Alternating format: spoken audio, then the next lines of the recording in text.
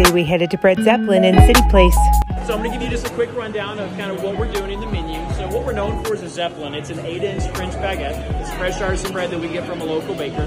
From there, we've got 12 pre-selected salads on our menu board.